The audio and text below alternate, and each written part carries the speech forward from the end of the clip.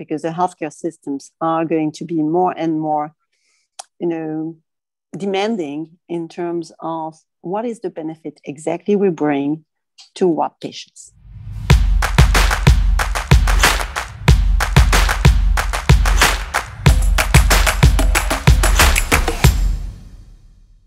I have one last question. Given the complexity that you're talking about, not only behavior, but also in terms of people dealing with very complex diseases and very often a lot of comorbidities. You also talked about the fact that a lot of these approaches might not be linked to a specific drug. And if we look at comorbidities, they might not even be linked to a specific pathology. Now, our experience is that a major break on that kind of transformation is the mindset of the pharma industry, which is very much kind of competitive advantage.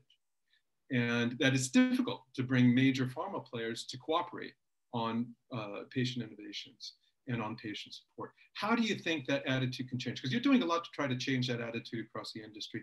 How do you think pharma can move forward to cooperate more?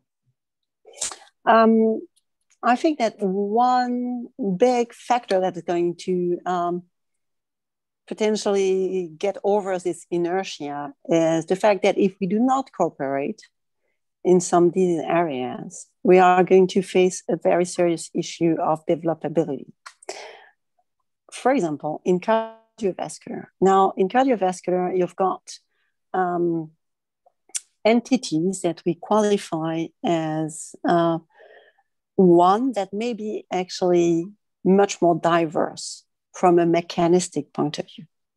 And if we do not cooperate as an industry, also with the academia, to fuel the understanding of a higher granularity of those entities, we are going to get stuck with our mega trials in mixed population, ending up having averaged out benefits that will lead actually to an averaged out interest from the healthcare systems, because you have only a limited size effect size due to the dilution. And in cardiovascular, if you think about what oncology has been going through during the last years, we went through, over the last 25 years, we went from breast cancer to 9 different entities. Still talking about heart failure with only a modulation on ejection fraction. There is a lot to do. And that's where we actually need to cooperate. And by, also considering you still have a high unmet need in heart failure, but you're stuck because of this inability to better characterize subpopulations.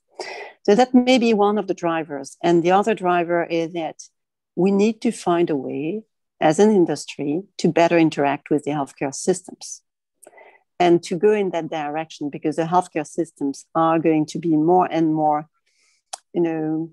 demanding in terms of what is the benefit exactly we bring to what patients and how do we integrate that? Because there's a clear ask of getting way over incremental benefits. So with this pressure, it's going to drive some changes in the way we consider potential stratifications and potential, pre-competitive activity.